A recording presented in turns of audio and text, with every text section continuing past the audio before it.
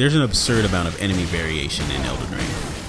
There are humanoid enemies, giant dogs, dragons, birds, and even hands.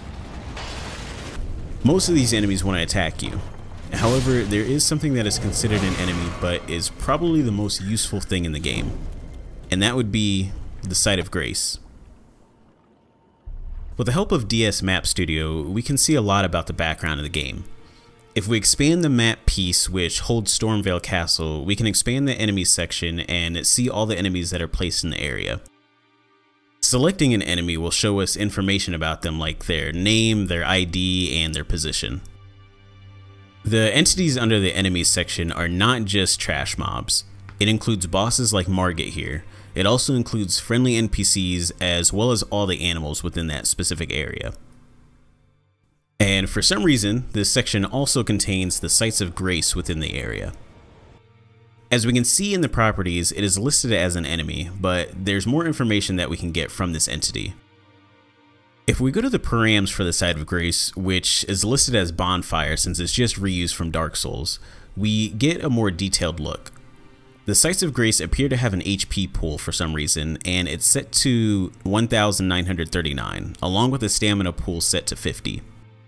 I don't think these are used for anything, but it's interesting either way. These params also give us details for the Sites of Grace special effects. Here we can see all these status effects being disabled, which is why you get rid of status ailments when you rest. Another param we can look at is team type. This will tell what the team the entity is on, like boss, enemy, friendly NPC, and many others. I believe this is why some enemies can attack each other, like when a boss can hurt the trash mobs around it, but the mobs won't be able to hurt the boss. We can see this with the troll, which has the team type of boss.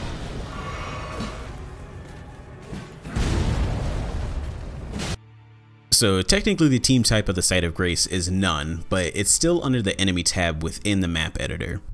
And it's not like everything gets just thrown in that enemy section. I feel like it could go under the asset section.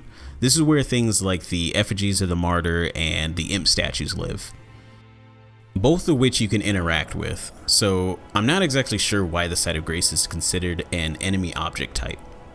If anyone happens to know the answer, let me know. Alright, have fun.